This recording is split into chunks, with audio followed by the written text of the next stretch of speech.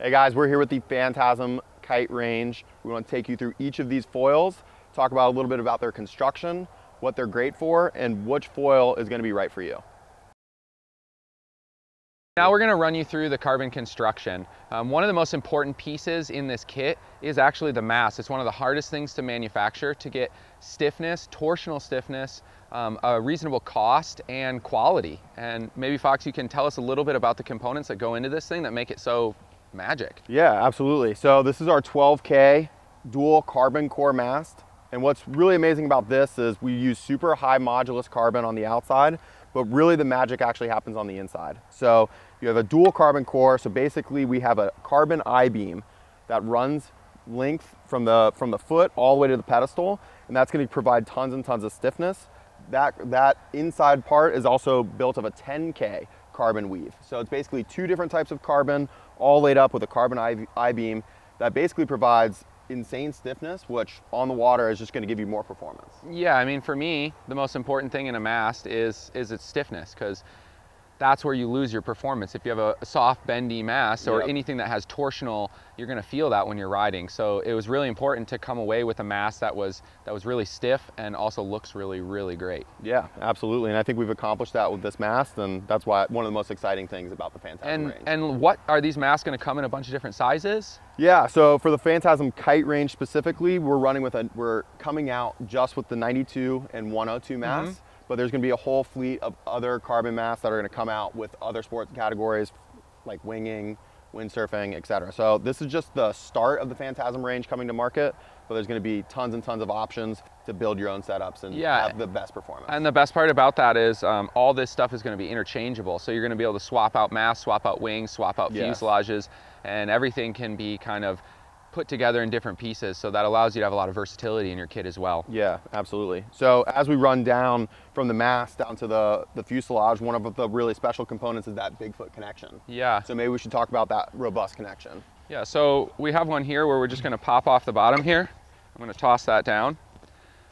And you can see down here on the bottom we have a much larger footprint than maybe our cord length of our mast. And the reason for that is this gives us extra stiffness in the pitch. So when you start putting bigger wings on these masts, you get a lot more torsion and flex going through this piece. And so by enlarging the footprint down here, we have increased the stability, the tracking, and as well as the performance of all the wings, basically. Yeah, and definitely it's a durability factor as well. You know, this is going to be a lot more durable. So if you live in a shallow environment and you're running your foil into the ground every now and then, like that's just going to be a really robust connection that's really going to prevent any sort of damage to your foil. So. Yeah, bigger footprint, better foil. Exactly. So then we run to the fuselage. The fuselage is a 7075 aircraft grade aluminum. That's going to be a really, really strong, robust component.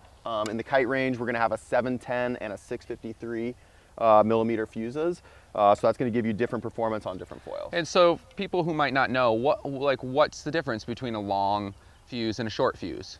Basically, the longer the fuse, more stability. Shorter the fuse, going to start getting into more of a performance coefficient. Okay, so if I'm new and I want some stability, I'm going to go for maybe the longer fuselage, and if I want a carviness, I'm going to go with a shorter fuselage. Absolutely. And that's going to allow me, again, to kind of kit out my kit, get it dialed specifically for what I want on the water. Yeah, and we've kind of gone ahead and built these packages based off of optimum performance for what we think the users are going to be. Yeah. And we really wanted to craft that consumer experience to make sure that when you get on one of these foils, it's perfectly tuned, perfect geometry for exactly what you're looking to get out of a foil. Yeah, and just something to note on this as well, you can notice the attention to hydrodynamic detail. So you see the really smooth entry of the nose, so that's really important when you're pushing through the water. You also see from the side here, you have this kind of scalloped mounting plate, and that allows us to put multiple wings on this as the cord length of the wing gets longer. So as the wings get thicker, they still integrate into this aluminum fuselage. And then as well, the Bigfoot slots into here, which gives you more roll stability and also gives you a much smoother hydrodynamic connection. Yeah, absolutely. And is there going to be some rear wing options too? Like if I want to trick out my stabilizer? Yeah, there will be some rear wing options, but what's really awesome right now is all these run off of the PS400 rear wing stabilizer. and that's gonna be a shimless stabilizer, so you're not having to deal with any extra hardware, just 2 bolts right in.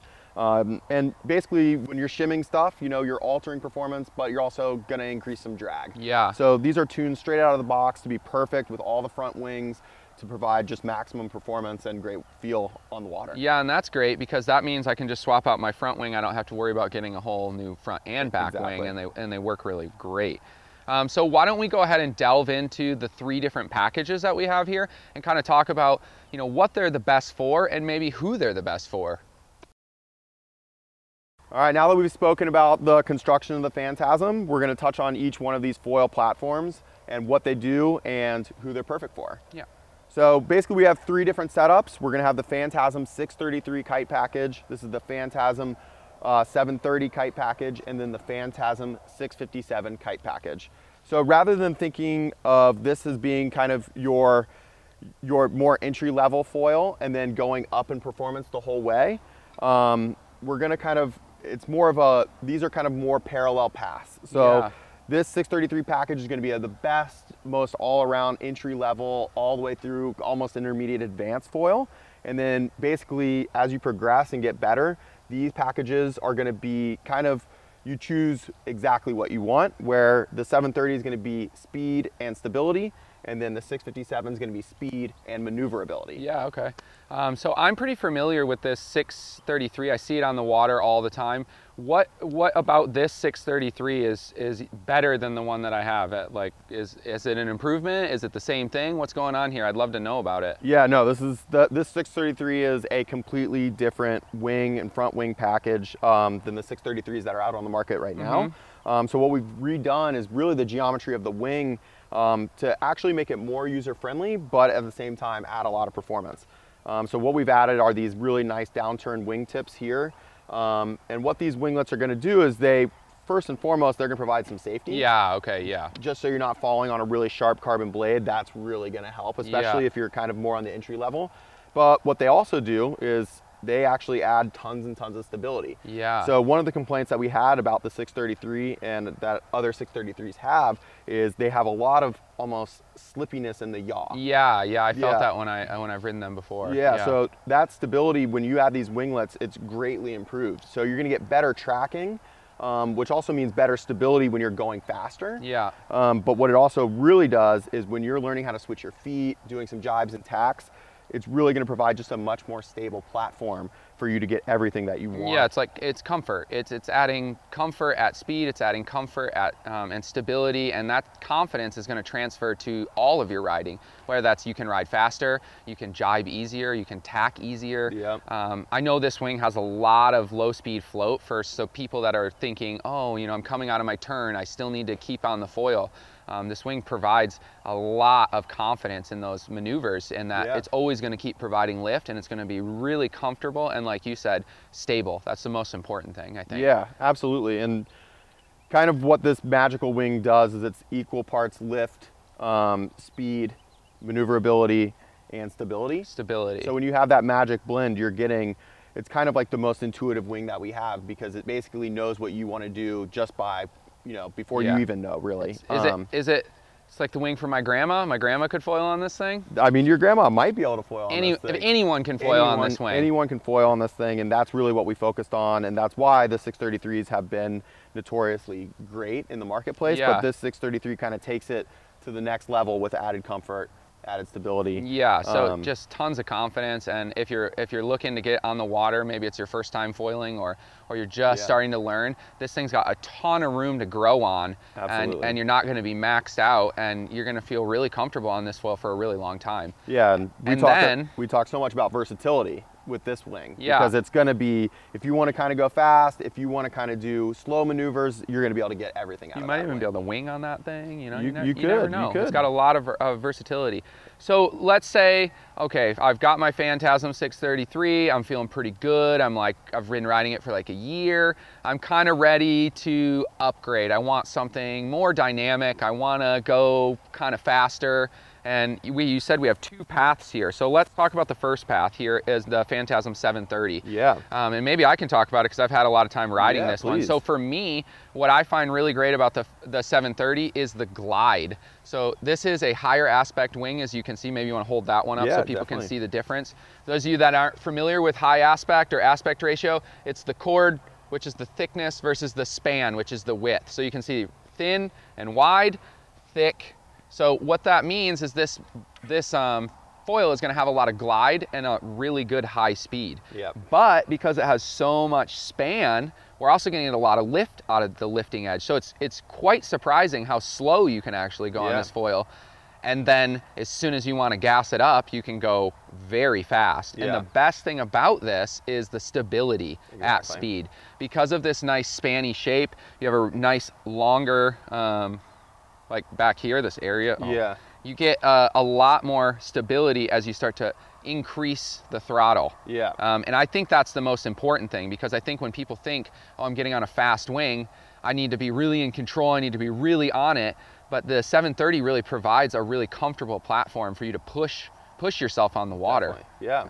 And it's kind of a natural evolution as well. Like once you get onto this, there's really not much of a transition period. You get on it, you instantly feel that sensation of lift that you're kind of used to from the 633, but you have so much stability as well. So even as you're going fast, you're not really ever kind of freaking out as feeling twitchy, or that any of your movement is going to like really kind of throw you off balance. So that's something that we really focused on with that wing, is that, oh, you know, it's definitely, you look at it, it's very high aspect, but we want to make sure that people aren't intimidated by high aspect. And it's such an exciting wing, because I think you and I can both say, like, it makes your transitions so fun. Oh, there's so much glide. So much glide. You have plenty of time to switch your feet if that's what you're doing, or just really long, drawn out, even upwind tacks. Really long downwind jibes. It's insane. I find myself having to like change a little bit how I fly my kite, because I'm going so fast and covering so much distance. And, you know, I have to change my timing a little bit with my kite, and I'm in love with this foil. This thing for me is like,